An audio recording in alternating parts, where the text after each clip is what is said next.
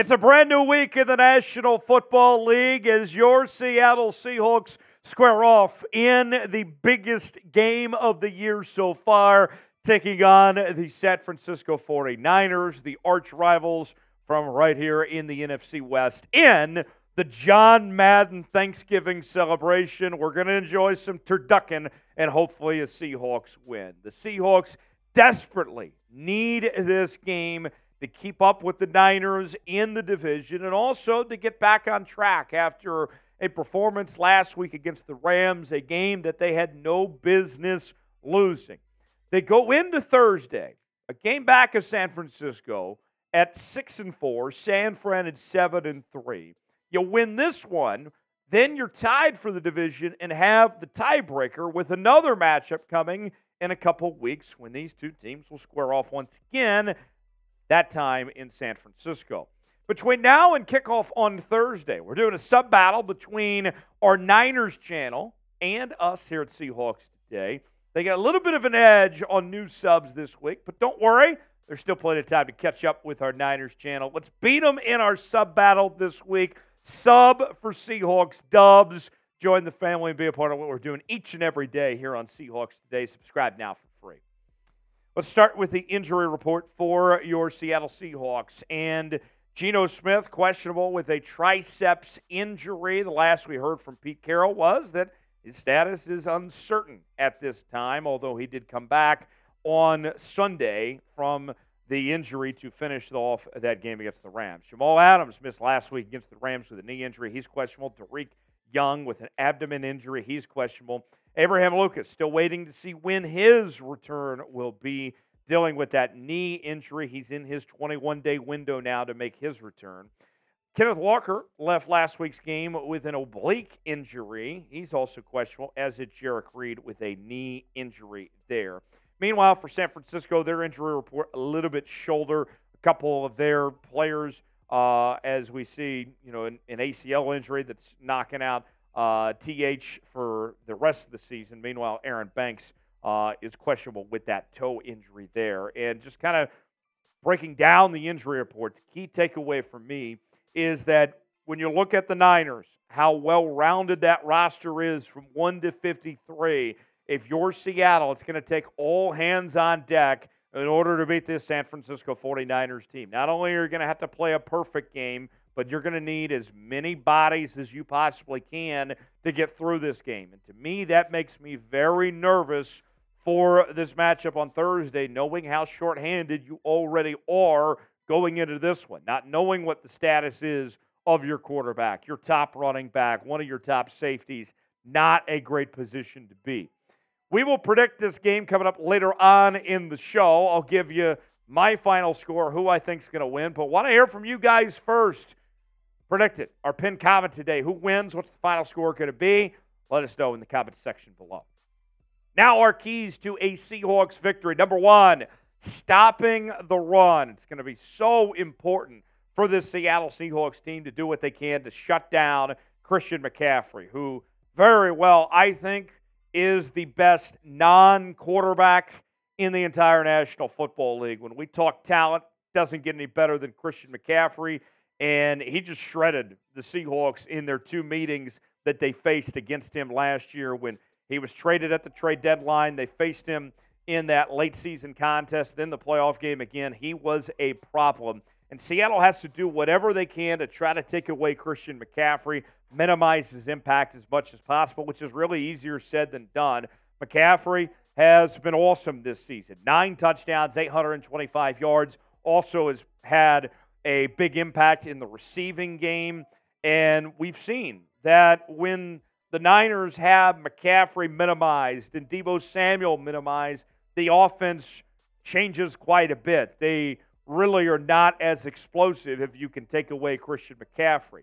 And think about this, the reliance on running the football, even beyond Christian McCaffrey here, when you talk about this Niners team, they run the ball 50% of the time, which is the second most of any team in the National Football League. So if you can take away the run, I like my chances of trying to make Brock Purdy beat you with his arm and in the passing game there. To me, it's very pivotal to slow down that Niners rushing attack. What do you hate most about the Niners here? Sip on that haterade.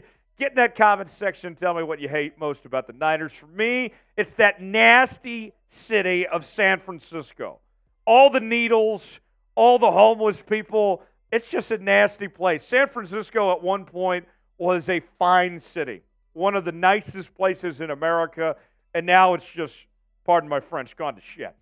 What do you hate most about San Francisco? That's my answer. It's the city of San Fran. What do you hate most about the Niners? Get in that comment section. Let me know what it is. Number 2 in our keys to victory, attacking through the air. Now, I know that the Niners have been well regarded as such a well-rounded team and all the things that they do well. But as you scout this Niners team, this may surprise some folks, but one of the weaknesses is their pass defense. Their pass defense hasn't played that great throughout much of 2023, and the Seahawks have to capitalize and take advantage on the weakness that is the Niners' pass defense. Looking at these statistics here, opponent pass play percentage, 31st in the NFL. Opponent completion percentage, 21st in the NFL. Opponent passes per game, 30th in the league. Passing yards per game, 30th in the league. And sack percentage, they don't get after the quarterback as much as you would expect when you have the likes of Bosa and Chase Young and company, 22nd in the league when it comes to sack percentage. There's one man only, that needs to have a huge night that will have the most effect on the passing game.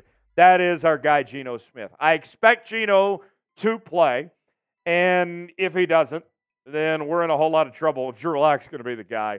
But looking at what Geno's done, his passing statistics, he's had a down year, comparably speaking to what he did in 2022. But we know that Geno is capable of turning it up on any given night, at any given time, and we're going to need to see Geno play his best, play perfect football in order to get a win and really just attack that secondary for San Francisco if Seattle is going to have a chance.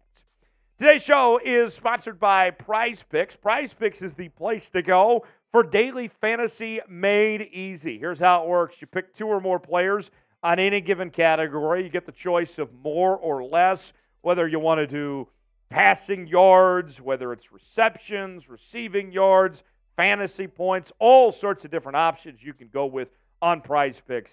I got a little college special for you on Prize Picks. It's rivalry week in college football. I love college football. This one's for producer Big Tex. His favorite player in college football, Drake Stoops, Texas alum, Big Tex that is. Loves Drake Stoops, although I got him having less than 86.5 receiving yards against TCU. That number seems a bit high. Kyle McCord, Ohio State quarterback. How is he supposed to have more than 255.5 passing yards when Michigan knows all their signs and knows exactly what they're going to do offensively? Not to mention Kyle McCord's not that great of a quarterback. I got less on him as well. If those two hit, we're turning $20 into $60. Play along with me today. PrizePicks.com/CLNS. Connor Stallion's going to help make us some money this weekend. Play along today. PrizePicks.com/CLNS. Link is in the comments and description of today's video. Number 3 on keys to victory for Seattle is limiting mistakes. As I've said previously, and I will reiterate, it is going to have to take a perfect game to beat this San Francisco 49ers team. And in particular, there's 2 big things the Seahawks have to do, and that's cut back on penalties and turnovers, and penalties especially. Last week he got called for 12 penalties, over 100 yards. It was just nasty. And it's stuff that I would expect if it was week 2 of the preseason, not week 12 of the damn regular season. Right now, Seahawks are last in penalties per play, last in penalties per game, last in penalty yards per game. That's unacceptable. That can't happen anymore, folks. And then the turnover margin. Let's look at this. 9th in turnover margin. Not bad. Top 10. Giveaways per game, 7th in the league. That's not bad. But takeaways per game's got to improve. Interceptions thrown. Thrown a few too many picks. Geno is. That's got to improve. Now Drew Lock's part of that number based on that pick he had last week as well. Got to clean up the little things. Need a perfect game. Can't afford to be making those mistakes. Number 4, pressure on Brock Purdy. Now, what did we see happen on Sunday for the Seattle Seahawks when they faced the Los Angeles Rams. They didn't get after the quarterback. And what happened week one when they lost to the Rams? They didn't get after the quarterback. We've seen this Seahawks pass rush look awesome at times and then just fall flat.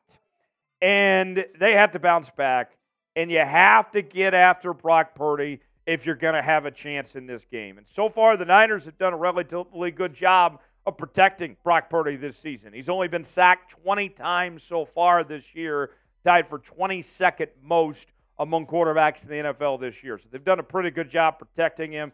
Trent Williams, of course, one of the greatest offensive tackles of all time, holding things down. He's a problem anytime you have to face him, but trying to get after the quarterback.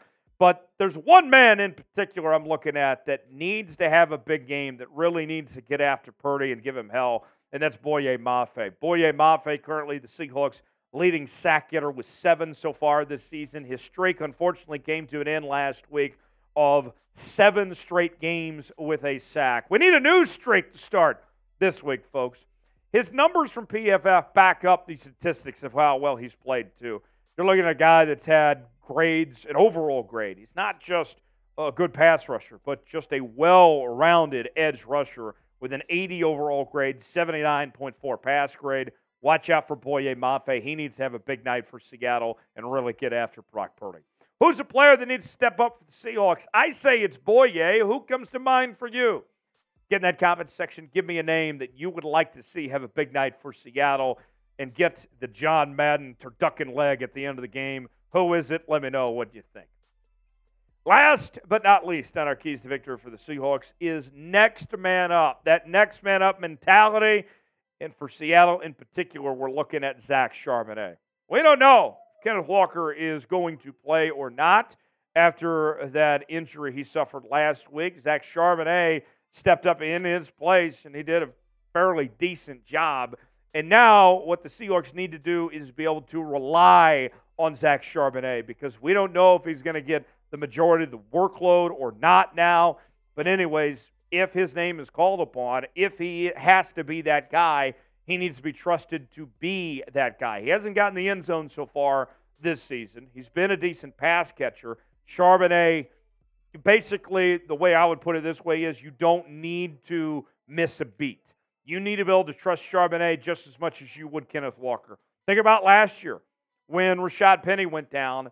The run game didn't slow down at all going with Kenneth Walker. It needs to be the same in this case here. You may not have Kenneth Walker, but Zach Charbonnet needs to keep this train moving and keep the momentum there as far as that goes. So, with that said, our keys to a Seahawks victory: stopping the run. Got to do what you can to take away Christian McCaffrey. Attack through the air. The Niners do not have a very good pass defense. Got to take advantage of that. Limit mistakes. Going to take a perfect game to get this done. Pressure on Brock Purdy. Looking at you, Boye Mafe. Let's start a new streak this week. Next man up needs Zach Charbonnet to have a big game for the Seahawks in place of Kenneth Walker, or even if Kenneth Walker is not 100% for Charbonnet to be trusted upon to play a significant role. With that said, though, I'm picking the Niners. I know I'm probably going to Seahawk jail for this, but this is the first time I've picked against the Seahawks all year. To me, the Niners are just too much. I think they're the second best team in the NFC, only to the Philadelphia Eagles.